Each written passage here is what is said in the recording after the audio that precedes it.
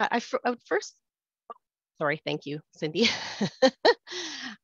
But I would like to start with 3 poll questions to get to know today's participants. Cindy, are you able to help me launch those? Okay, perfect. Oops, got it. I guess I better do the got it part. Okay, so we'll start on the first poll question, which is, have you seen a presentation on It's Not Right for Neighbors, Friends, and Families for Older Adults? And we'll give you 10 seconds to click on if you're able.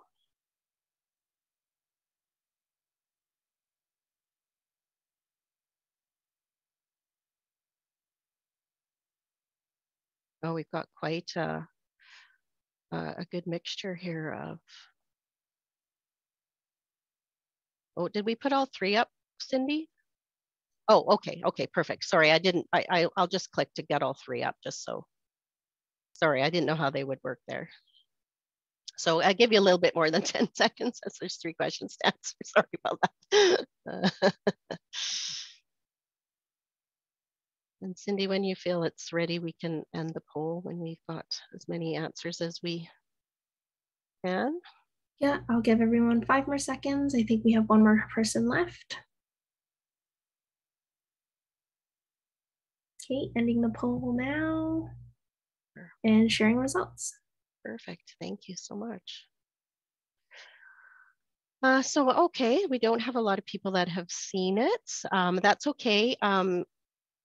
You know, we'll be giving you a good overview, I think, today. And I think really we want to, as we see, there's quite a few people that might have somebody that they know in their life, and also people that are providers that are doing that. So I think this will be a really good conversation for us as we go through of how to talk about some of the things that we're seeing and a way to approach that. So we can go ahead and start. Do you want me to stop sharing that, Cindy? I can do it. Oh, yeah, sorry. I've stopped sharing it. Okay, perfect. Thank you so much. Okay, so now we will go on to the to our actual presentation. So everyone has the right to be safe and free from abuse or neglect. No one should experience abuse. We have a shared responsibility to promote respect for all members of our society. The It's Not Right presentation was developed by Western Center for Research and Education on Violence Against Women and Children to engage a wide variety of audiences in discussion and practice on how neighbors, friends, family members, and community can learn to recognize and respond to warning signs of abuse and neglect in the lives of older adults they know. The program is designed to educate people who are close to older adults and how to engage them in a supportive way. The emphasis is on engaging people from all walks of life and in all parts of the country so that they see themselves as having a vital role to play in creating a peaceful, respectful, and supportive society. To recognize the warning signs and then to take small and practical steps to help that are safe and respectful. We will not be presenting the full It's Not Right presentation as I mentioned, but focusing on having the conversation with an older adult and what supports are available. I would like to start with a 1 minute banner video that I found on the Western Center for Research webpage. This shows some of the scenarios that have been developed for the INR presentation. And we'll go ahead and hopefully everybody can hear it. Better yet, report them. See what the cops can do about it. It's a problem we can ask my parents, and your mother doesn't have to see her grandson at all. You want to spend time with your grandson, don't you? Well, I am sorry, but that is going too far. You still cater to his every whim when what he really needs is a swift kick in the pants. I can't. Come on, I know you cashed your check yesterday.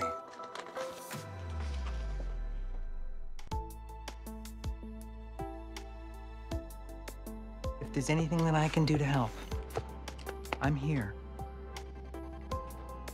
We miss seeing you. You happy with the way things are? Your life has changed so much. Are you okay?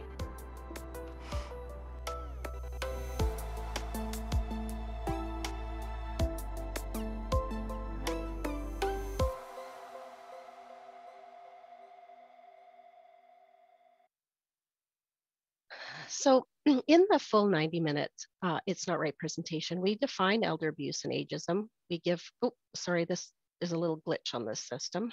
We give a list of warning signs, talk about risk factors, and the imbalance of power. In this 45-minute session, we want to focus on how to respond safely and supportively when you suspect or are working with an older adult who may be in an abusive situation. And again, if you have any questions or need clarification on some of the things we will be briefly touching on, please raise your hand or put it in the chat box. Like I said, we have Jane monitoring that, and she can make sure that we answer any questions that you have. So we define, not we, but on the Alberta Elder Abuse Awareness Council webpage, we define abuse as any action or inaction by a person or persons in a trusting relationship that causes harm and distress to an older adult. And of course, the most common forms of elder abuse include financial, emotional, physical, sexual neglect, and medication. And we define ageism as discrimination against older adults because they're older. We will also discuss resources and how to help find them in your community. So this is what we'll be doing, the respond safely and supportively. And the way that we respond supportively is by having a conversation with someone you are concerned about. We call it the see it, name it, check it. See it is the warning signs that says to you something isn't right. And we want you to trust your instincts on that when you see something. For the purpose of time, we want to focus on name it, which is approaching the person with care and concern and naming what you have seen or heard, and then check it by asking the person if they are okay, but don't assume you know what is happening. Next, we will show you a scenario and introduce you to Carla and her son, Michael, who is moving into Carla's home with his daughter. Watch for warning signs and things that make you feel uncomfortable and get your spidey senses tingling.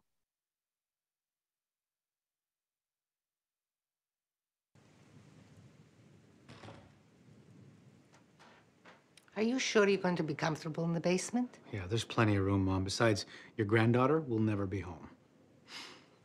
You're a lifesaver, Mom. I don't know what I would have done without you. I'm sure you're going to find another job in no time.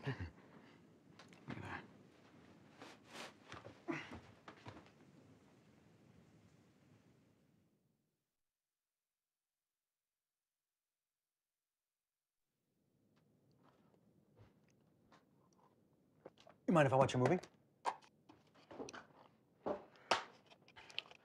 By the way, your bank card was rejected at the gas station today. It was really embarrassing. What are you talking about? I went to fill up my car and it wouldn't go through. It must be overdrawn or something. You better hope your check comes in this week and you're not gonna be able to get your prescriptions refilled.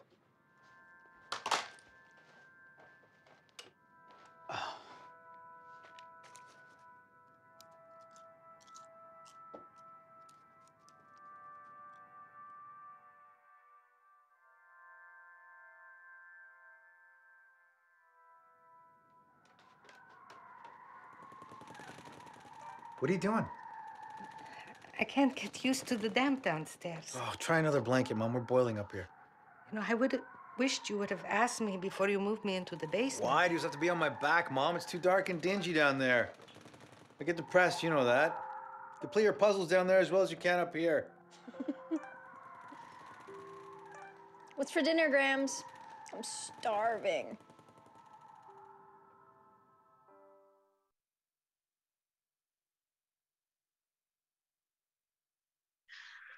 So I wonder, I'd love to hear people's some comments about this video and you know, when you think of watching the signs, do you feel like abuse is happening? Does anybody want to comment on?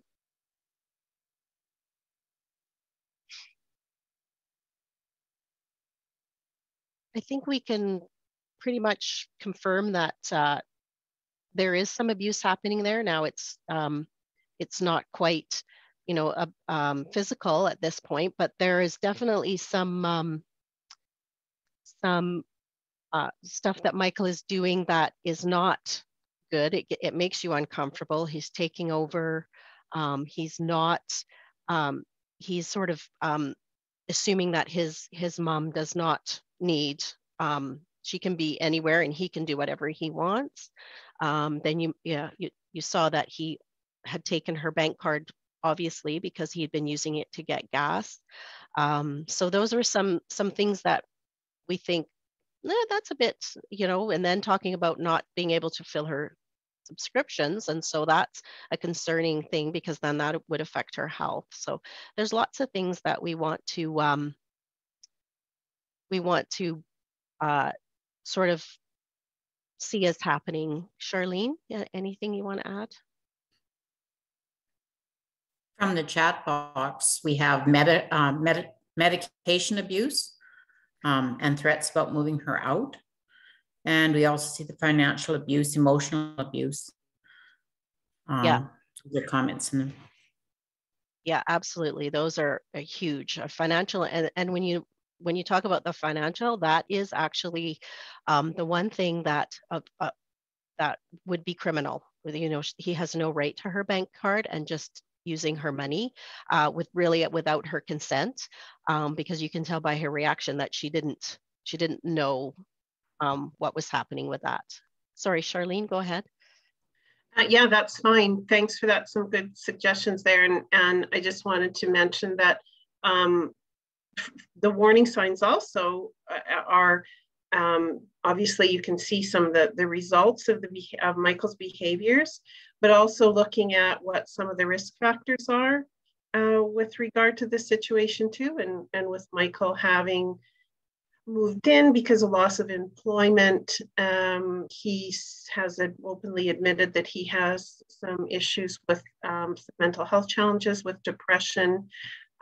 So potentially that accelerating the problem as well, and making the situation become bigger over time, as well as some of the things going on with the granddaughter that we noticed there as well. Yeah, agreed, Charlene. When you think about, he's seeing how his dad is treating his mother, and so she's, that to her is now going to be normal, that's okay to expect grandma to do everything, and that they can just sit around and not contribute in any way, and just then taking that and that's the behavior from now on. So yeah. Anything else, Jane, that in the chat box?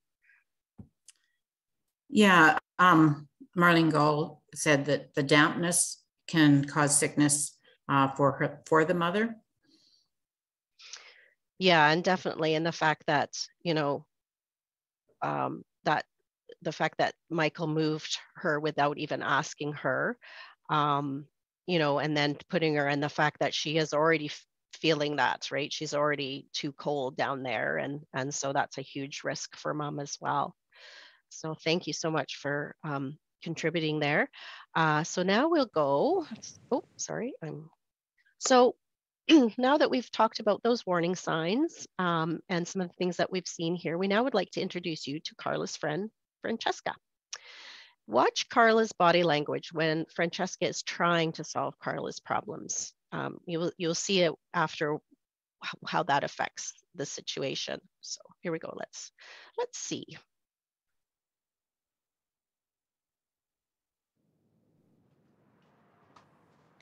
How are things going with your son being home? Oh, I feel badly for him. He's having such a hard time of it. He and his daughter moved upstairs on the weekend. And where does that leave you? In the spare room. In the basement? Oh, I am sorry, but that is going too far.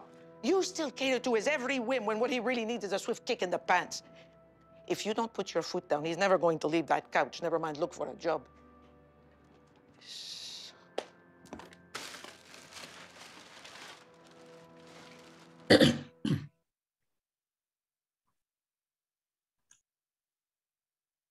So that is a really a non-supportive response to what is happening with this situation. And many people can understand Francesca's response. We can acknowledge that it is understandable to feel upset by what is happening, and we want it to stop.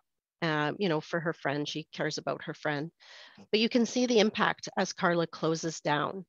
And how do you see that? You know, if anybody has any thoughts as to how Carla's body language is and what that means in this situation. Is she going to talk to? Oh, Marlene, go ahead.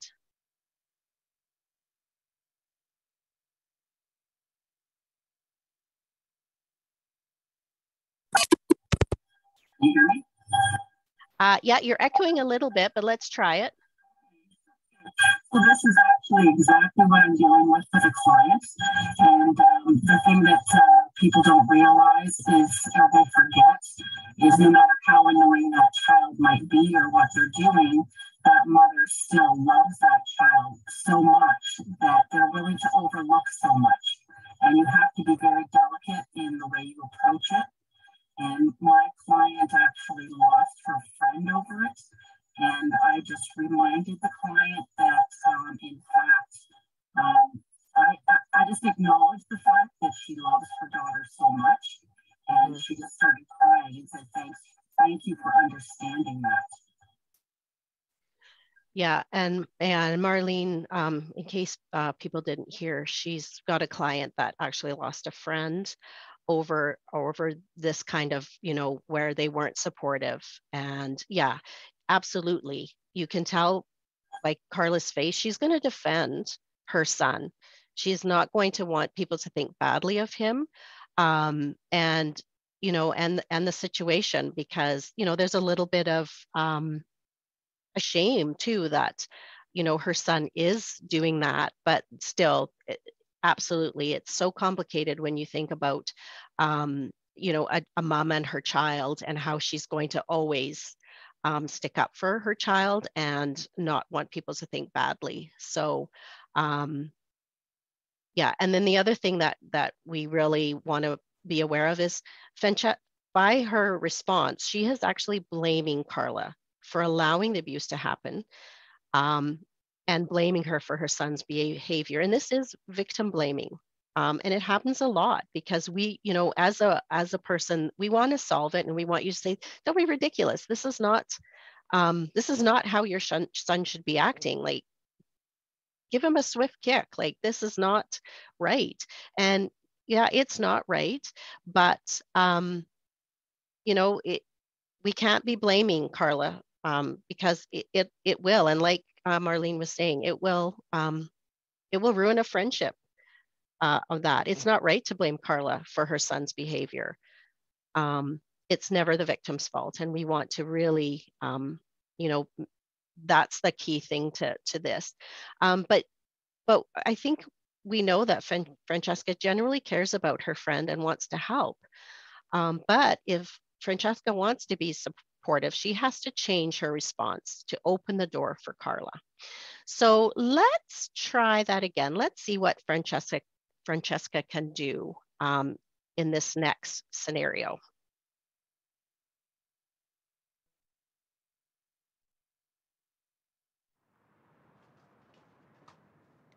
How are things going with your son being home? Oh, I feel badly for him. He's having such a hard time of it. He and his daughter moved upstairs on the weekend. And where does that leave you? In the spare room. In the basement? I'm worried about you. Your life has changed so much. Are you okay?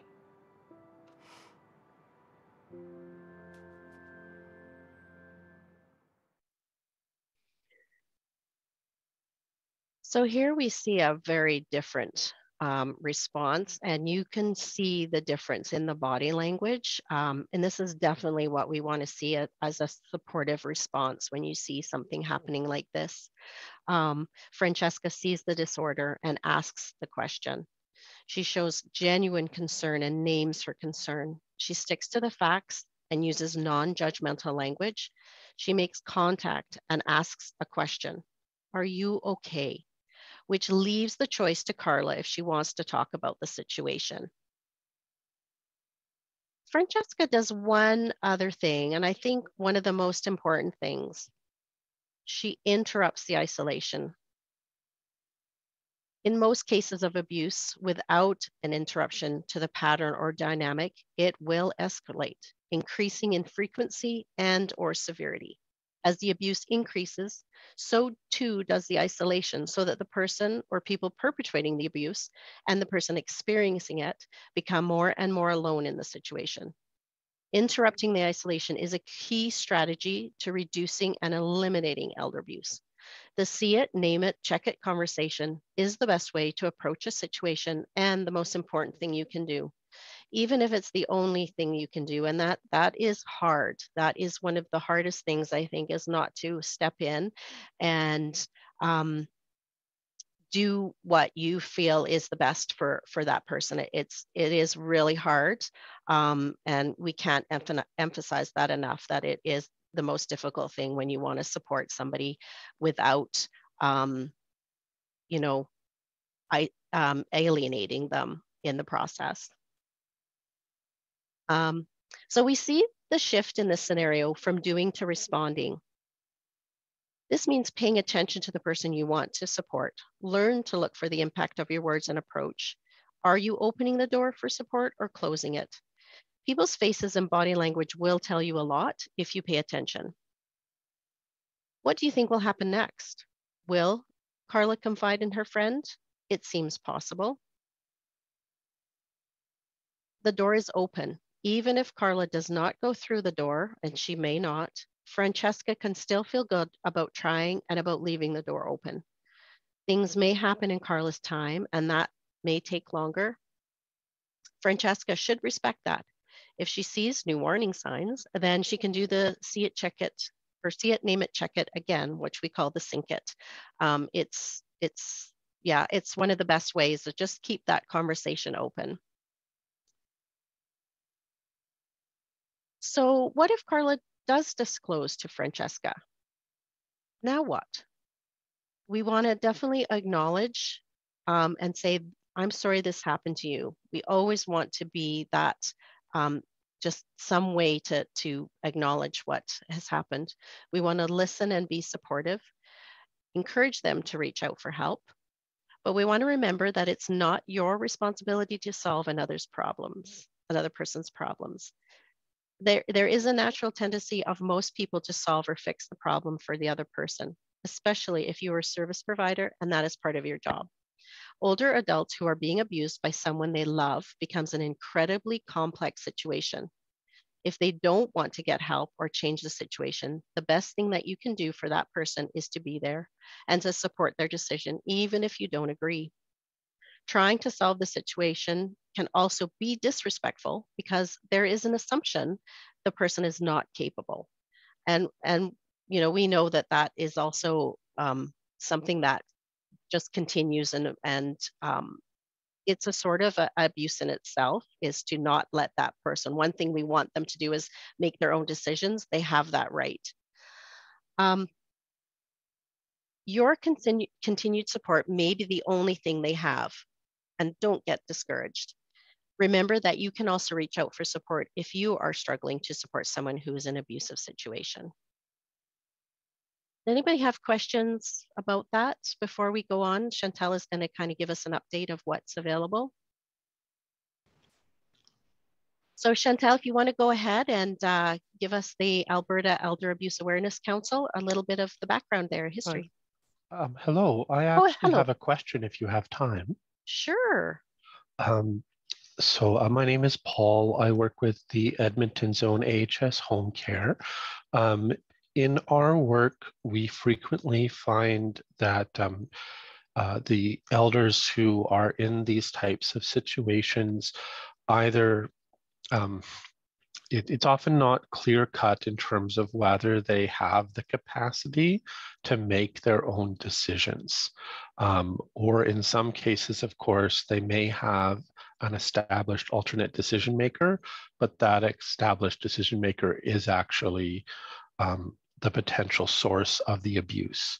I recognize this is probably a very large question, but I was wondering what resources or steps you would suggest in those circumstances where we have questions about the ability of the older adult to cognitively make an appropriate choice, in this type of situation.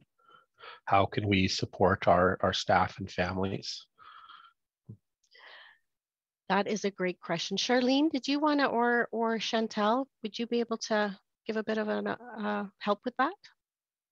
I'm going to let Chantal have a go at that first, and then because I think Chantal, as the chair of the Alberta Elder Abuse Awareness Council, I think that this is probably a question that's come up more than a number of times, and I think that it's a question that everyone always asks during these presentations or after. So Chantal, I'll let you have a go at this one. Sure, sounds good. So capacity is always a question that we do get asked about. Where at all possible, even if the person has a decision maker in place, we would try to work with the person to understand their desire to make a report or to make a disclosure, how they wanted to proceed with the situation. If there is concern that abuse is happening and the person doesn't have the capacity to understand and appreciate the consequences of making a decision, then we would probably start to we would suggest, I guess this would be what my suggestion would be, we would suggest to work with a doctor or a designated capacity assessor if the person doesn't have those documents created, to identify if they can get a capacity assessment done to be able to determine that.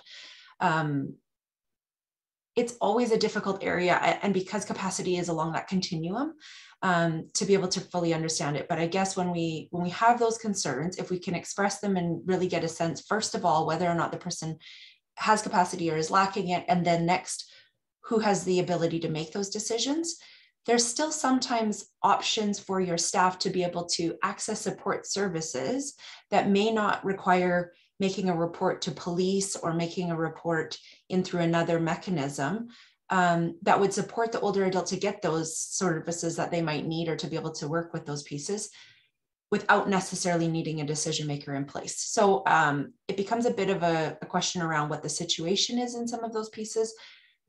Obviously, where possible, we would want to work with the decision maker or looking at whether or not we could get that capacity piece done so that we have a good determination.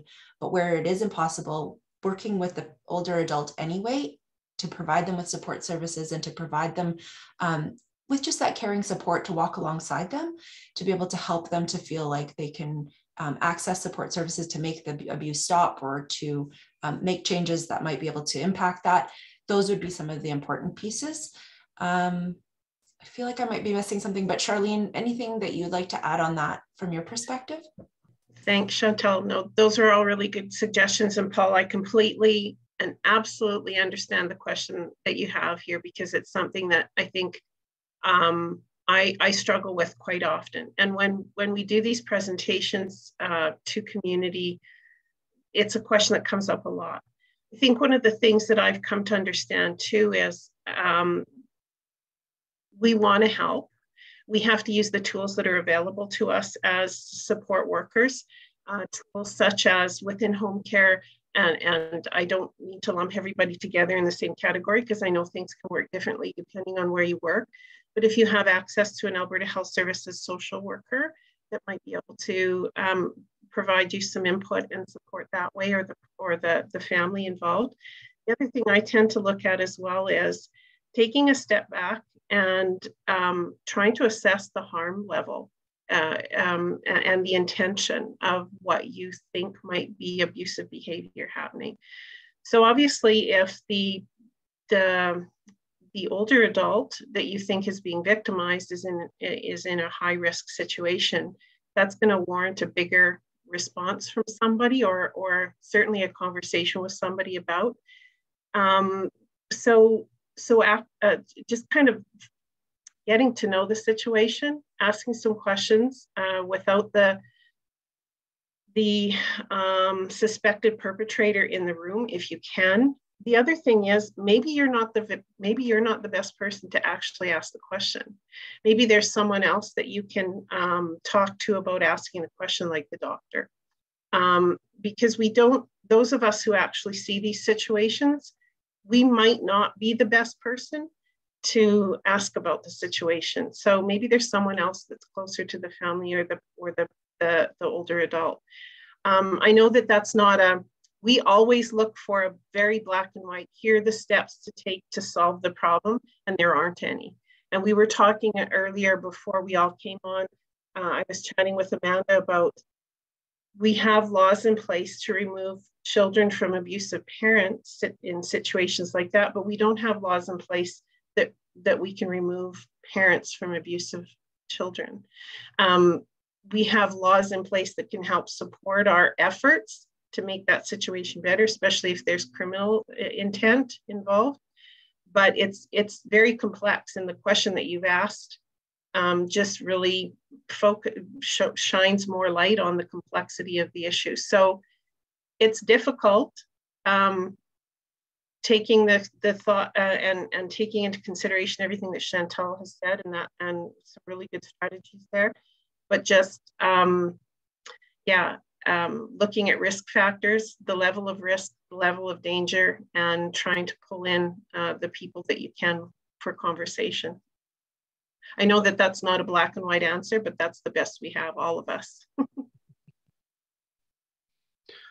Thank you very much. Yeah, I know it's a very complex question, and I wasn't expecting a black and white answer, but I think one of the things that I think both of you highlighted that's great feedback I can take back to staff as an educator in my zone is this idea that it is unreasonable for us to expect that we are going to go into each situation and we are going to fix it and make the problem stop and go away. And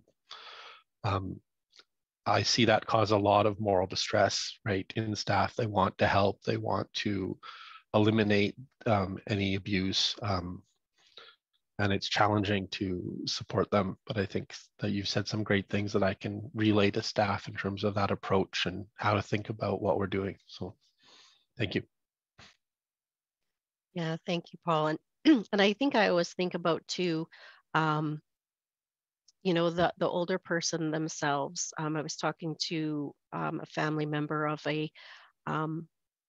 who has a mom that's been is being abused, and you know, they've gone through the process and tried to fight, and it's just you know, it's almost like she said, my mom has PTSD now because she has been so traumatized by what her family member has done, and so, you know, we don't want to continue to re-traumatize either an older person who is going through this horrendous thing anyway by, you know, then trying to solve it as well. We always have to consider the respect of that older person, and it's very frustrating for sure. Charlene? Thanks, Amanda. The other thing I just wanted to mention too, and one of the things that I love so much about the NFF program is that we're encouraged to also look at, are there some needs that the person who's perpetrating the abuse, are there some unmet needs there, or are there some things that we can help support that person in? So sometimes if you can help the perpetrator, and I hate using that term, but for the sake of conversation, if you can assist the person, let's take Michael, for instance. He's got some things going on there. So is there someone within your team or within the family network or someone who can have a conversation with Michael about what's going on with him? Because sometimes if you can remove those challenges that the perpetrator has and get them unstuck, then that can relieve some of the abusive behaviors that the elderly person is experiencing. So there too, look at it from a broader lens, not just fixing what's going on with the older adult, but what other things, what other supports, what other conversations might safely be had within that family dynamic to make the situation better for the older adult. Yeah, that's a really good point, Charlene. And one of the things that we didn't mention, and I think if you were to ask Michael in that scenario, if he thought he was being abusive, he would not think he was, right? So that is another good point that, because, you know, he's entitled to his mom's money, he would think, and you know, he's not being physically abusive to her. So that's the other thing too, I think, with working with someone that could be abusive, is working just, you know, they might not even be aware of what they're doing. So that is a key thing, if possible, is to, you know, really find out what is happening when it's somebody that is the abuser. So very, very good point, Charlene. Chantal, did you, if there's no more questions, sorry, I'll just, before Chantal goes on to her part. Super. Okay, Chantal, take it away. Thanks. So I just thought we would provide a little bit of the history of the Alberta Elder Abuse Awareness Council's work with the It's Not Right Neighbours, Friends and Family initiative.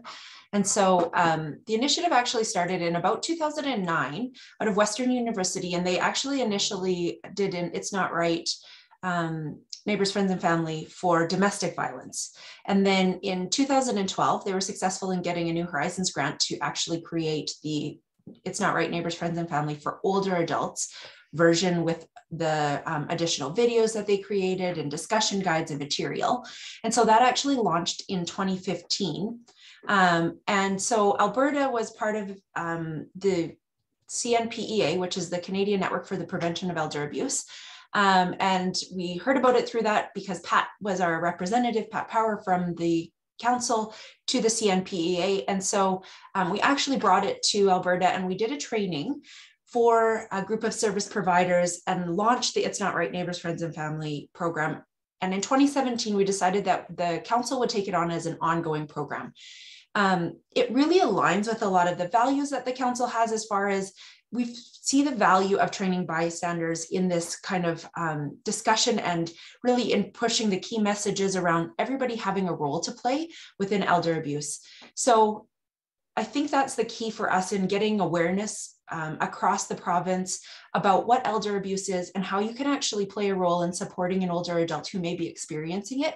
You don't have to be the expert. You don't have to know all the resources. You just have to know how to have that supportive conversation and come alongside and support them to get to the resources and supports that they need to connect with. So in 2017, then we started looking for additional funding dollars to be able to support the grant. We started a community of practice. And we also did some additional development of different materials with the council, including some print materials, some posters, certificates, a whole bunch of different things. And in 2020, we did receive a grant that allowed us to be able to kind of continue and grow the initiative, do some additional training. We have brought Margaret McPherson, who is the developer of the It's Not Right program, out a few times to do some training, and we continue to connect with her regarding updating of the program, as well as different training modules. A couple of weeks ago, she just did one around capacity and caregiver training and things.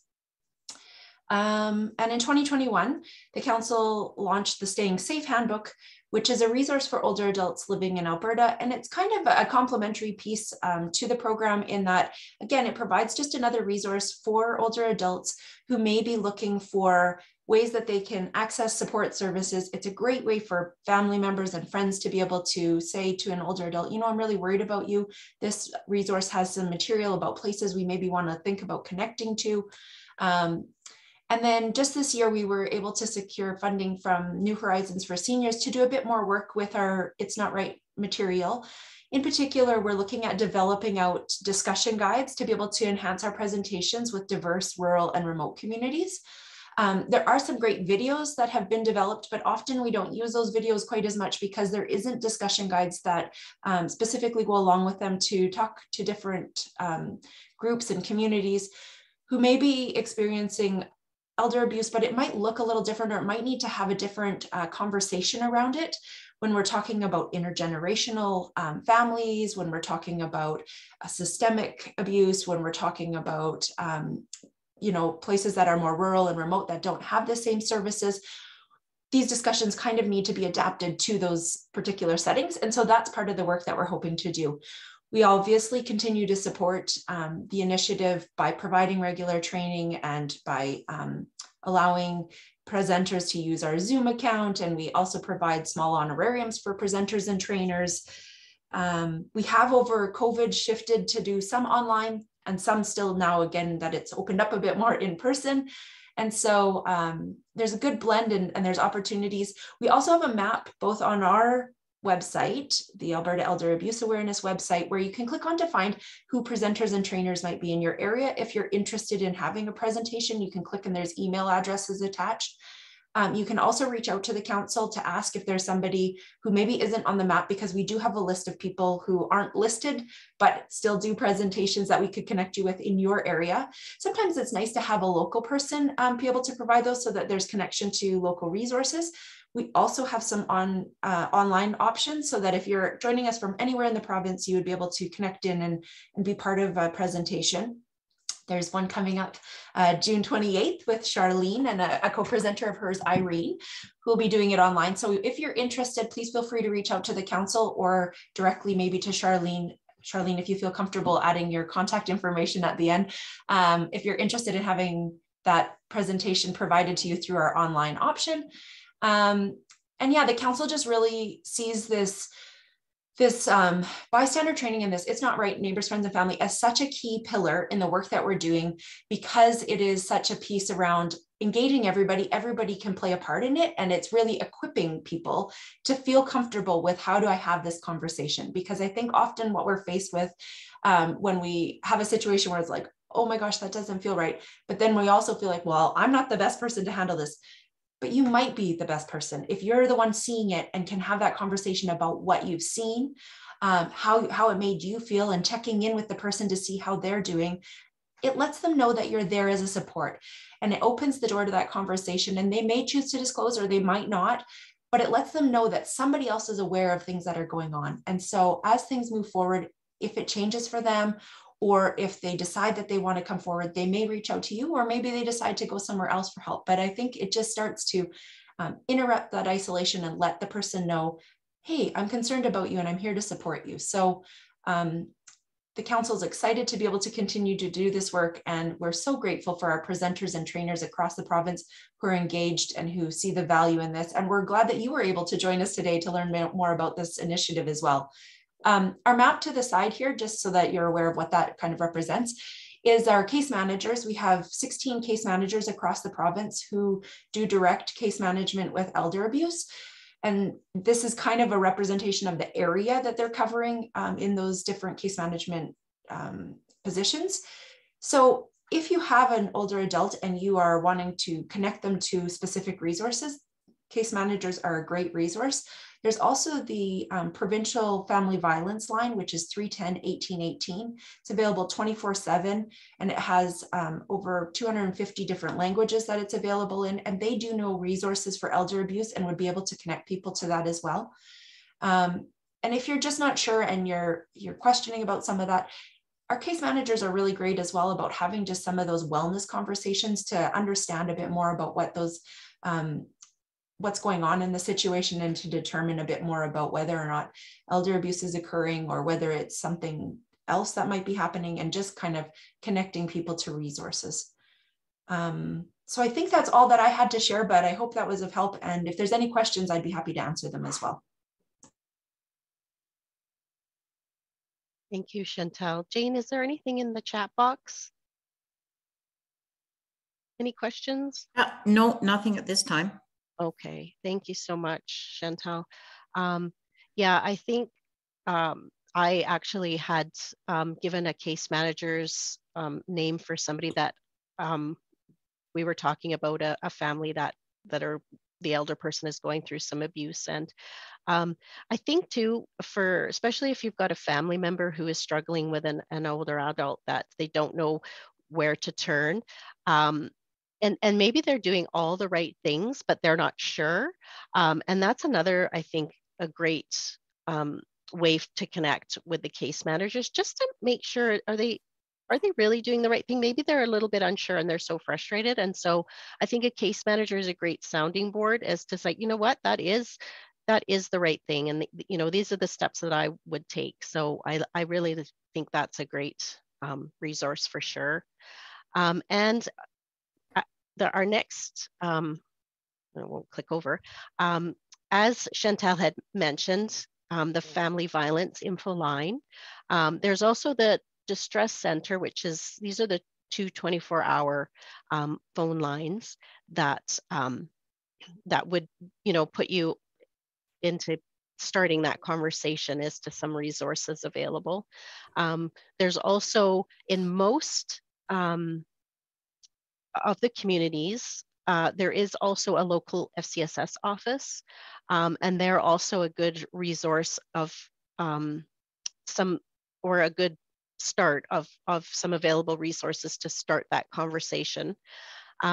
We also sometimes, especially if there's police involved or the RCMP, the victim services is also a great resource as to you know, where to start, especially, you know, as the victim, they will, you know, support that person that's gone through. So that's a great resource as well. And the other thing that I mention is local seniors organizations.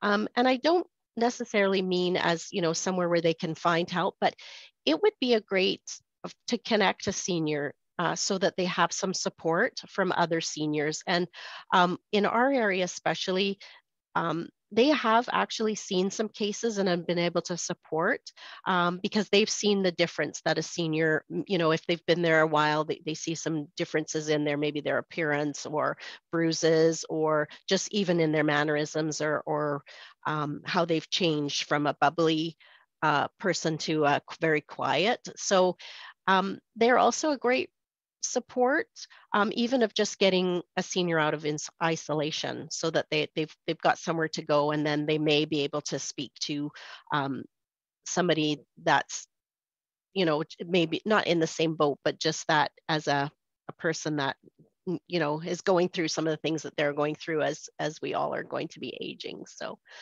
we've also put, and Cindy, if you wouldn't mind putting the elder abuse get help. There's a list of resources and the list of helplines as well. Also the Alberta elderabuse.ca website for those resources in your area that Chantal mentioned. And also email info@albertaelderabuse.ca if you want to learn more, or if there's, you know, just check it out, see what, especially if we're a caseworker. That's what I was going to say. And then, of course, as Chantal mentioned, if you're interested in booking a presentation or learning more, you're welcome to email as well, and they can connect you with somebody in your area if that's the case, or an online presentation. So is there any other questions? Jane, anything else that you want to mention? No, I'm pretty good with the way it's gone. Okay, perfect. Nobody in the chat box. So.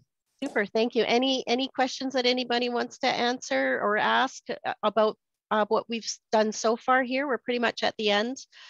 So you're welcome to any last questions. I know we're quite early. Chantal or Charlene, sorry. I don't have a question, but I just wanted to mention that June 15th, every year is World Elder Abuse Awareness Day. And so we're making attempts. The council has done an amazing job. There's lots of resources on their webpage to help grow the conversation about elder abuse. And the It's Not Right Neighbors, Friends, and Family program really is a great way to bring that conversation to community. I know we have a number of service providers here on the call today, and that's wonderful. But I would also invite you as a service provider to take that hat off from time to time and be a community member as well. And look for people, older people in your community around you, maybe older relatives, that you can use these strategies as well to initiate safe and respectful conversation around what you're seeing might be abusive behaviors being that they're being victimized by.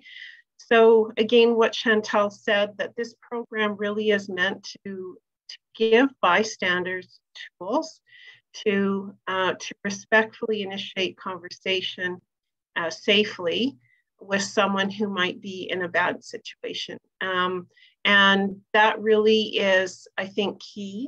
It's not about looking at something and jumping in and solving the problem. It's about interrupting that isolation that Amanda had mentioned, interrupting that isolation that senior might be feeling, or the isolation of the situation in general, and just triggering a conversation. This is what I'm seeing. Are you okay?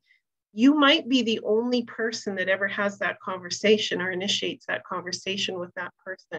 And it really could make a huge difference.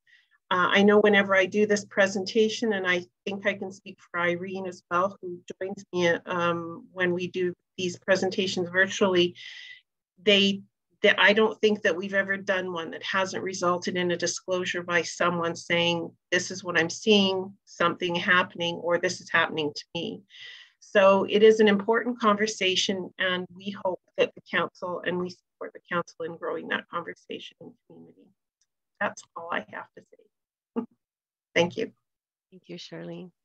Yeah, and I think too that what we would like to do with this, the growing the conversation, is just so that you know, it's for that next generation as well, as to the respect, and not to continue to sort of you know, from generations to generations, to continue this behavior, because sometimes it's, you know, a simple something that starts small. And I know myself, what started me into wanting to be part of this group was something that I had seen with my own grandma.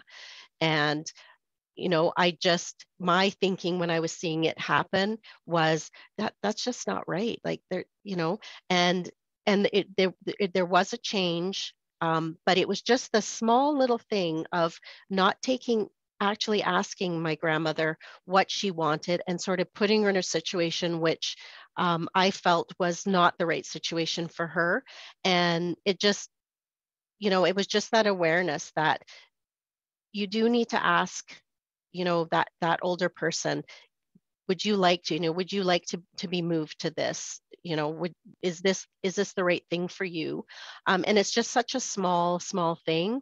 And that's what was really started it for me. And then of course you see that there's an escalation sometimes, and then there's some horrible situations that happen to people, and it's not right.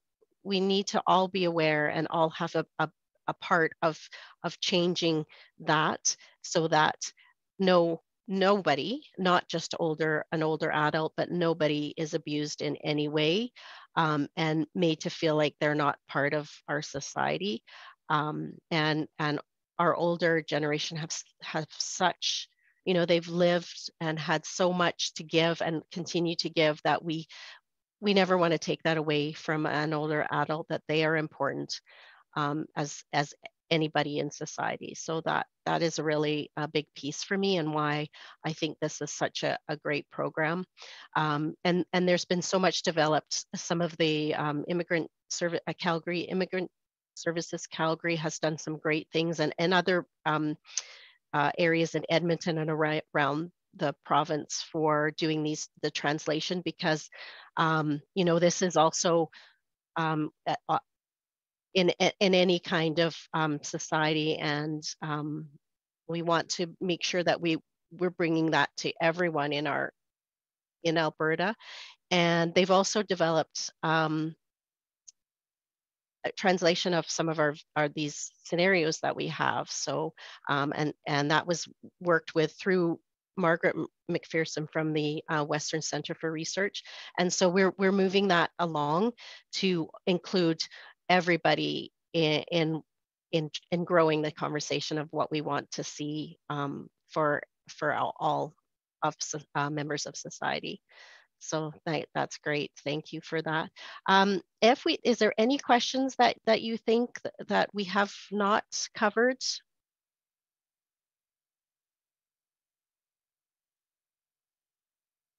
I know we could talk and we could give you more scenarios and more discussion on them. There's some great ones out there of the different things that are happening. And yeah, there's just so much work to be done. But thank you all for your participation. So we invite everyone to join the Core Alberta Abuse Group. And I think most of you are, so that's great. You can join the Core platform for free and become a member. You can find many resources, events, and programs all around Alberta. And Cindy, I'm sure you've added the web address in the chat. And when you join, you will be part of this community as we work together as a sector. We hope to see you on Core. And if you have any questions or comments, please direct them to healthyaging@calgaryunitedway.org. Lastly, we will be sending out an email with a short survey that we hope you were able to take a few minutes to complete. We have also included the link in the chat if you wanted to fill out the survey right away. This will really help us gain insight on the event and how you felt participating today, and help us to develop it more so that we can have more conversations. And finally, I'd like to thank you all for joining today. Have a great day.